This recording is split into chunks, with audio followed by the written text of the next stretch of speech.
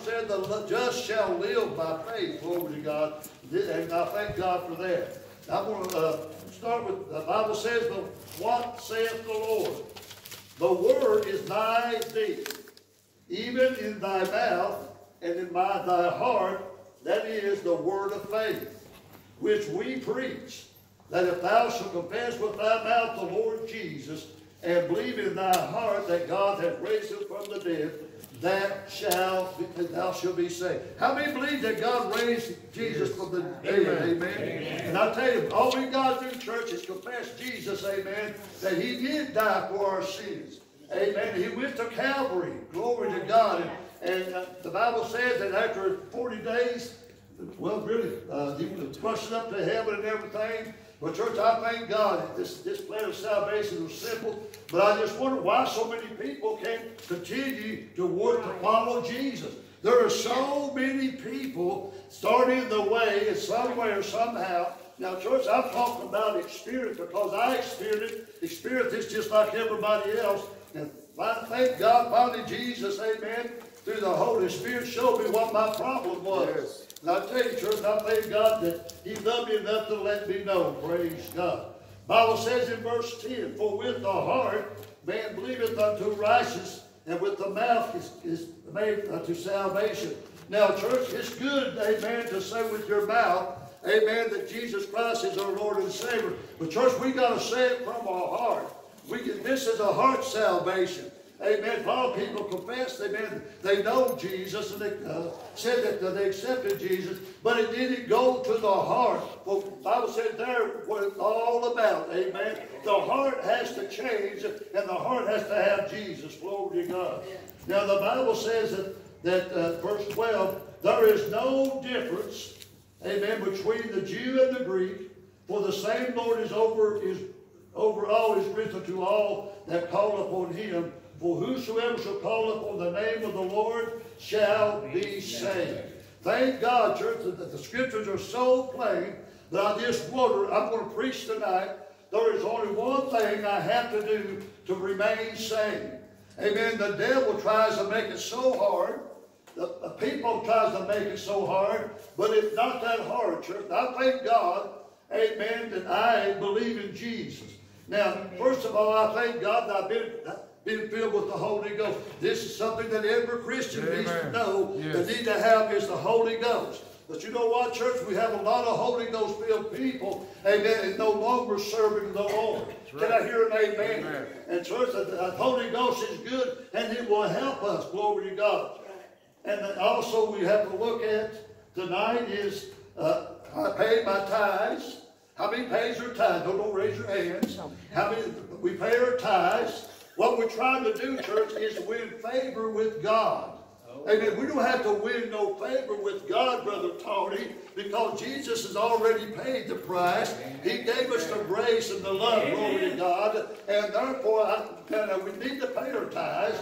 We need the baptism of the Holy Ghost. And church, and we need to come to church. Can I hear an amen? And when we come to church, we need to get in and worship him and praise him and learn everything we can about Jesus. Amen. But why are so many people going back upon God that's filled with the Holy Ghost and come to church and pay their tithes and it seems like they just love God, but somewhere or somehow they drift to the side. Can I hear an amen? And I believe, church, let me tell you, every Christian, I don't care how long he's been serving the Lord or how little he's been serving the Lord. Now, when I first got saved, amen, I had some little foxes. And I said, I had some little foxes. I know, amen, that Jesus saved me. I know I was saved on my way to heaven, but I still had problems. You know what, church?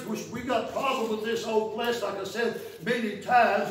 And this old, even though that we're dead to sin, amen, we still have problems with this old flesh. And the devil knows how to get you. I said the devil knows how to push your button. Can I hear an amen? Amen. What are you trying to say, Brother Maggart? We've got those little foxes that God allows, amen, the devil to do that, amen, to show us that we haven't arrived yet. Right. Amen. But what keeps us going? Well, I learned one thing, amen, as being a Christian. Now, when I first got saved, I had a problem with my mouth.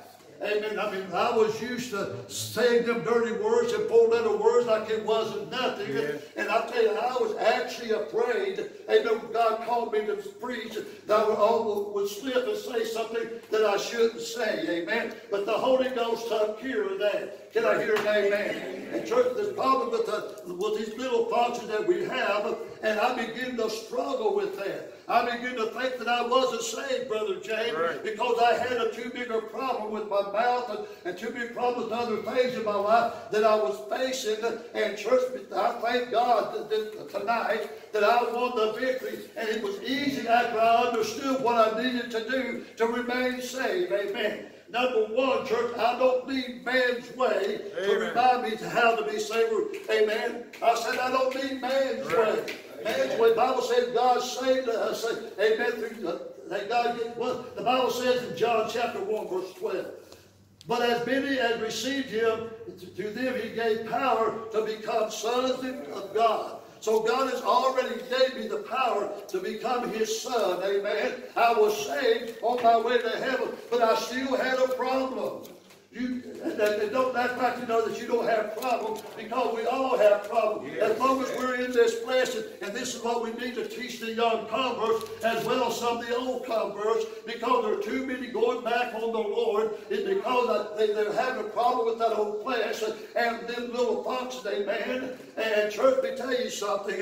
Them little sins will cause you to have a lot of problems. I'm not talking about big sins. I'm talking about little things in our life that the devil begins to build up and build up and build up, because we try to so hard. We go to church and sing and praise God. We pay our tithes and everything else and try to win favor with God. God has always already given us favor. Can I hear an amen? Thank God through his son Jesus Christ. I've got favor. I've got blessing. I mean, I'm just blessed with God because of his son Jesus Christ. But why do people have so much problem, amen, being saved?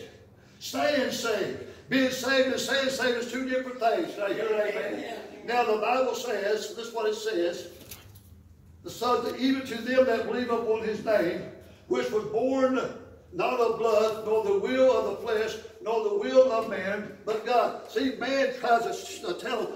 Sometimes we go to church and these denominations and organizations and even the churches try to put laws on you and everything and say it will help you. Church, let me tell you something. They will not help you. Can I hear an amen? Because the more you try to win favor through this, you just can't do it. But thank God, church, like I said, I finally won the victory.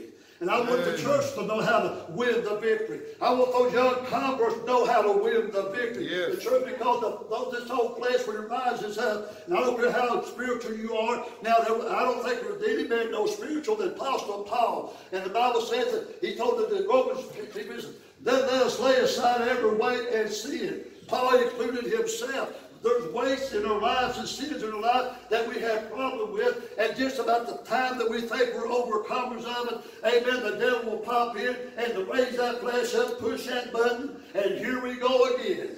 And you know what? It gets bigger and bigger every time we don't put it under Jesus. Can I hear an amen? Amen? So it's not the will of man. When I say the will of man, amen.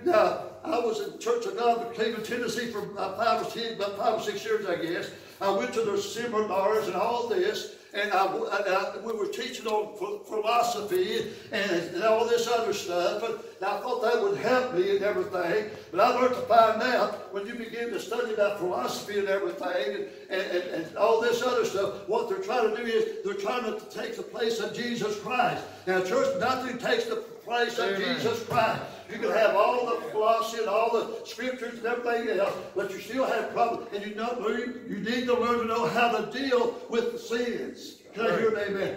See, Paul was telling the church that in Colossians, said, beware lest any man spoil you through philosophy. And look up the word philosophy. And vain deceit. And after that, traditions of men. We've got tradition. Oh, when I first got saved, amen, in the church, we couldn't have long hair. Oh, you listen to what I'm saying? We couldn't have short hair. And you couldn't wear a sleeveless shirt or sleeveless blouse and all this other stuff. Or you listen to what I'm saying. Right. What are you trying to say, Brother Mike? That don't make you, amen. it don't help you. Amen. You think that you're winning favor with God because you're doing this, and you ought to do if you want to stay in that organization, you need to obey it. Can I hear an amen? But here Paul says, be worldly sentiments for you through philosophy and vain deceit and tradition of men. Treat the church will help us, church. And we got bylaws. And we need those bylaws. But you know what, church? That still ain't going to cause you to overcome sin. Amen. Because we try to live by it, Brother Jay, and we can't win over that. Amen. That's right. Know where I'm getting to it. Amen. I get to it. I had to learn the hard way. And I don't know why I didn't preach this a long time ago. Because it almost caused me to give up on God. After God, through the Holy Spirit, showed me, amen, all I needed to do, glory to God, to remain saved. I mean, I want victory over the devil. I want victory over sin. Yes. I want victory over the flesh because God began to show me what I needed to do. That's right. Amen. After the rudiments of the world, here it is, and not after Christ. Can I read that again? See, we want to follow man's way. Correct. Traditions and customs and philosophy and all this other stuff. And we try to we let this try to take the place of Jesus. Nothing, I said, nothing will take the place of Jesus. Amen. Can I hear an amen? Amen? Glory to God. The Bible says, verse 9 says, for in him dwelleth all the fullness of the Godhead and bodily. And you are complete in him. Glory to God. I have completed Jesus Christ to God. Amen. Or I completed with God through Jesus Christ. Jesus Christ saved my soul. He sanctified me. He justified me. Glory to God. He washed my sins away. And I don't need nothing else. Glory to God. I don't need man's way, the organization's way, denomination way, man's way, whatever it is. I don't need that. I just need Jesus. He paid it all. Hallelujah. And it says, in verse 10 says, and you are complete in him. Colossians 2:9 verse says, for in him dwelleth all the fullness of the Godhead bodily. Amen. What are you trying to say, Brother Maggot? I'm getting to it. Because, church, I've been in this for 50 years. And, church, it's time.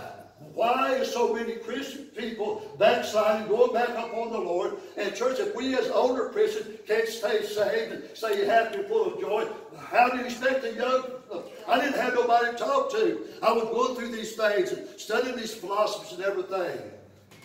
But I was still having a problem.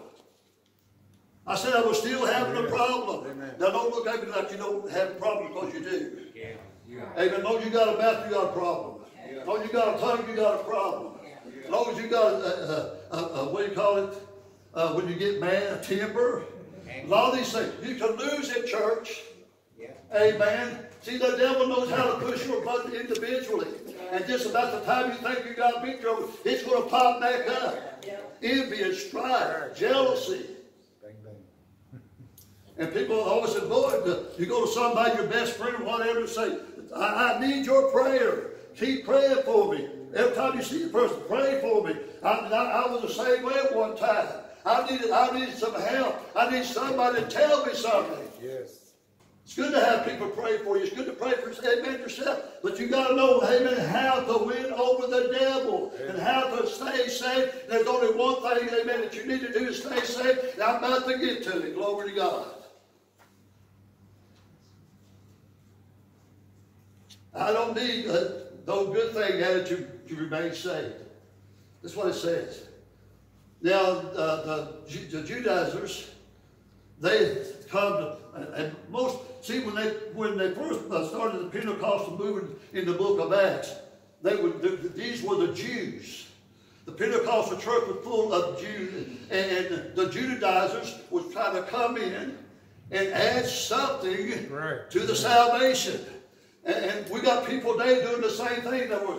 You go to some churches, you can receive Jesus Christ as your Lord and Savior, and church they'll tell you that's not enough. Right. You got to pray. You got to have the Holy Ghost. Then it's after you get the Holy Ghost, then you're going to get baptized in water because you can't go to heaven. Church, when I got saved, amen, I didn't have the Holy Ghost. When I got saved, I didn't have no baptism, praise God. This happened after I get saved, glory to God. But He didn't save me. When I went into that water, amen, I come out, I was still saved because I was saved through the blood of Jesus Christ. And when I got the baptism of the Holy Ghost, glory to God, amen, that didn't save me because I was already saved. Amen.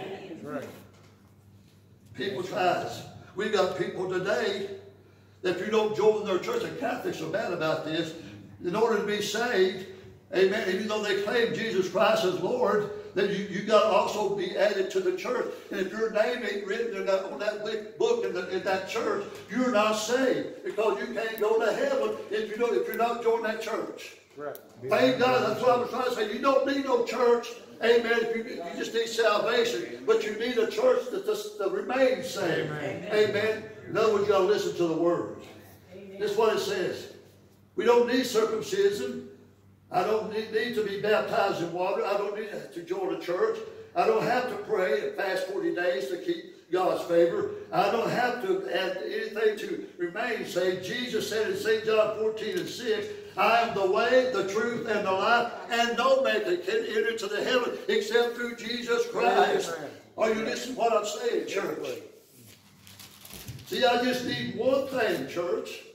Amen. The Bible says in Colossians chapter 1, verse 18. The Bible says, and He is the head of the body, the church, who is the beginning of the firstborn. See, Jesus, amen, He is my Savior. Jesus is my healer. Jesus is my deliverer. Jesus is the one I'm looking to come back after me. Jesus is my blesser. Are you listening to what I'm saying? Jesus, we got it all, church. If we got Jesus, we got it all. But so many people try to put man's way and church's way and everything else, and they're miserable because they're trying to win favor with God, and they're still having the same problem. I had a problem for 2 or 3 years with this. I fought it, and I fought it, and I fought it. Thank God one day through the Word of God, the Spirit of God, I found victory.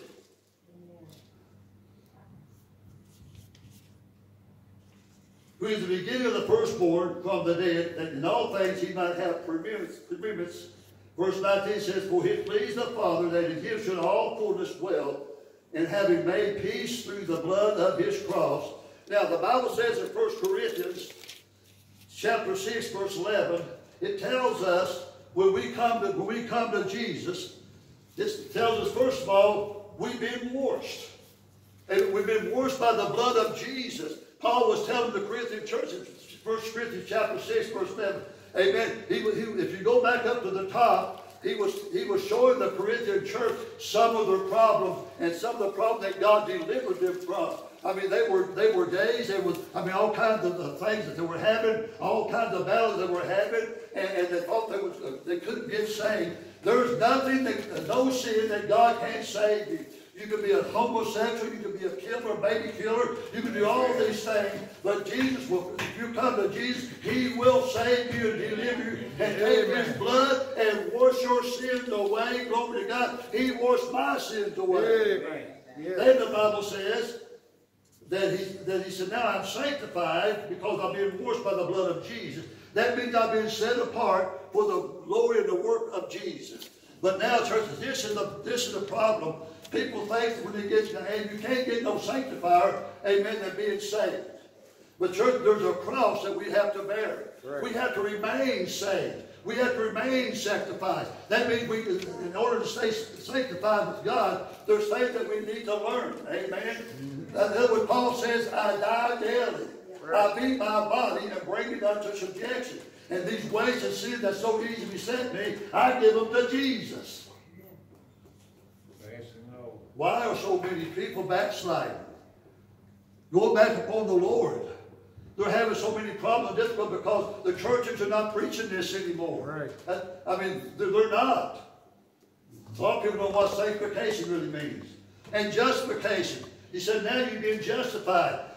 God has justified us through the blood of Jesus Christ. He said, now you're set free. Jesus paid the price. It's paid in full. And you've been justified before me. And now I can claim you as my sons and daughters. Are you listening to what I'm saying? Not guilty. In past, present, or future, my sins are gone. Your sins are gone. It would be great when God saved us, glory to God, that He would take us to heaven.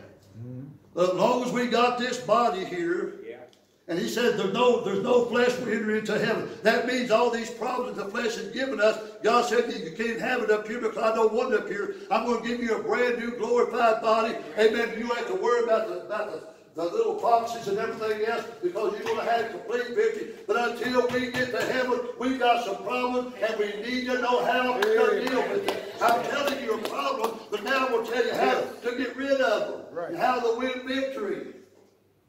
So many people carry this around and they'll stick around and say, I need your prayers, I need your prayers. And they won't tell you what the problem is because they're ashamed because they're saved, they're sanctified, filled with the Holy Ghost, and they're still having a problem. And they don't know what to tell you. I've been there. Amen. I know you've been there.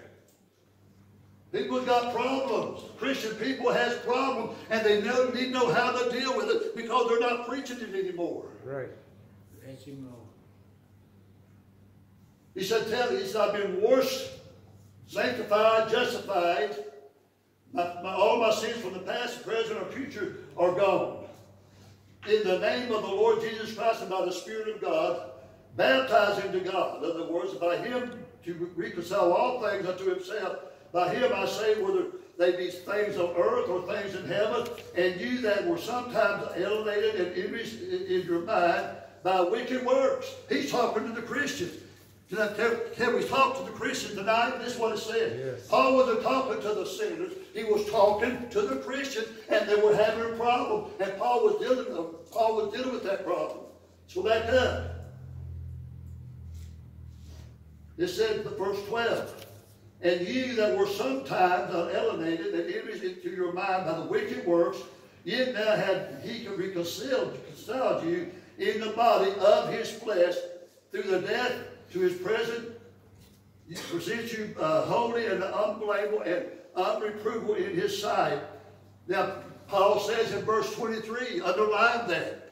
It says, if we continue, amen, in the faith, grounded and settled, and not be moved away from the hope of the gospel. What is the gospel? Jesus came to save us and set us free, sanctified us, justified us, and He keeps us holy, glory to God. And when we got a problem, thank God, we know who to go to. Are you listening to what I'm saying? Amen. The Bible says, amen, and it said, which ye have heard, and which was preached to every creature which is under the heaven.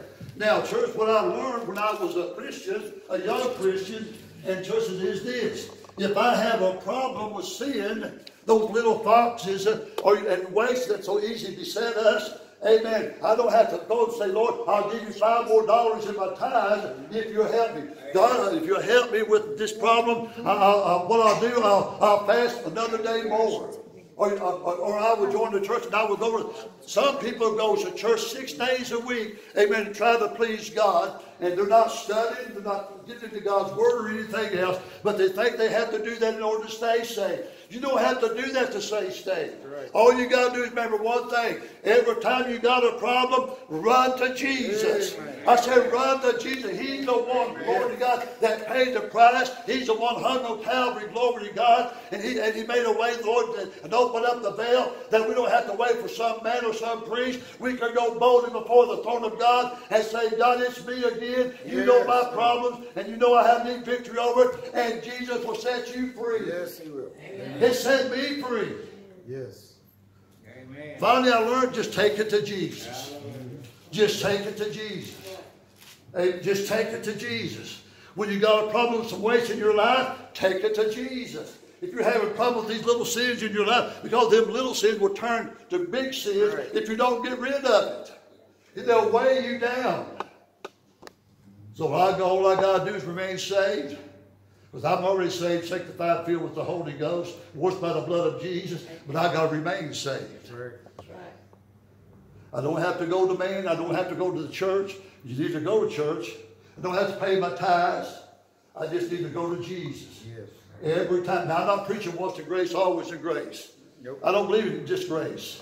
I believe when God saved us by his mercy and grace, and full of mercy and grace, and he made a way. He said, my little children, I would rather you not to sin. But if you do sin, you have an advocate. Run to Jesus. I said, run to Jesus. He will cause us to have victory because he gave me victory. And I got victory over these little things. It took me a little while, but every time I had a problem, I took it to Jesus. Yes. I took it to Jesus. I took it to Jesus. He's the one that paid the price, and he'll cause you to win victory. Glory to God, because his love is sufficient.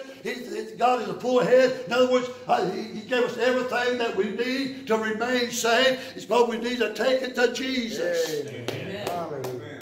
Why does young people have so much trouble with sin and backsliding? They think that because, and you know, we preach sin and they're backsliding and everything else, it causes them to be condemned and everything. God can take that condemnation and everything away from you. And through the Holy Ghost, and I tell you, we need the Holy Ghost. It will cause us to live a better life.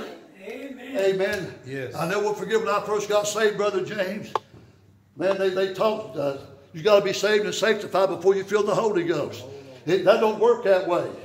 You're sanctified when you get saved. Right. But you got to stay holy. You got to stay sanctified, and the Holy Ghost will help you to do that. It'll cause you to be convicted of your sins, or you listen to what I'm saying, and it's cause you to have a greater experience with God, and He'll put a want to in you. Yes. I said He'll put a want to that you want to live right and you want to live holy. I'm not talking about practicing sin. If you practice sin, don't have no condemnation and everything else. You need to get saved. Right. You need to come back to the altar and let God resave you. Yeah. Amen. Because let me tell you, when I sinned and everything, during no time, there was conviction on me. And I had to take it to Jesus because that's the only one that can take the conviction and the sin away from my life. Yes. That's right. Yeah. I feel like a hypocrite sometimes. The devil knows how to do it, church. You're not a hypocrite if you're saved and trying your best to live for God. Amen. Just don't give up on God. Right. If you don't give up on God, God won't give up on you. Right. The Bible tells us. How many times should I forgive my brother, Brother Doss? 7 times 7. Well, if Jesus told that brother that, would you think Jesus has to do the same thing? In other words, don't get tired of coming to Jesus.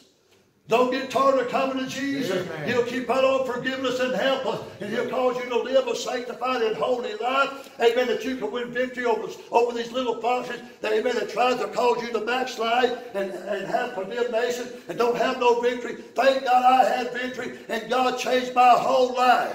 Yeah. Give Him on a head clap, church. Yeah, He did. Yes. I felt like a hypocrite sometimes. Yep. I will try my best to live for God. Amen. I had a mouth problem, a heart problem, amen, eye problems. Are you listening to what I'm saying? That's it, problem. We are God's people. We have problems, but we know who to take it to. Right. I learned to take it to Jesus. He died for me. Yeah. He died on the cross of Calvary. That's why Paul said, I preach Christ and Him crucified. Every time Paul had a problem, he went to Jesus. Yeah. He kept going to Jesus. Kept going to Jesus. He won a lot of victories. I've won a lot of victories. I had a problem because talks to a lot of preachers, and they had sin and problems in their life, Brother Doss. They act like they was holy to be. Right. And they was one fighting the most. They was having problems with pornography and everything else. Are you listening to what I'm saying? Right. They were ashamed to take it to anybody. You don't need to take it to anybody. You just need to take it to Jesus because Jesus knows anyway. If you've got a problem with science or a problem with philosophy or whatever, take it to Jesus. Amen. He will cause you to walk holy and be justified before God. Yeah. Well, He is justified to forgive us of our sins. Would you stand tonight?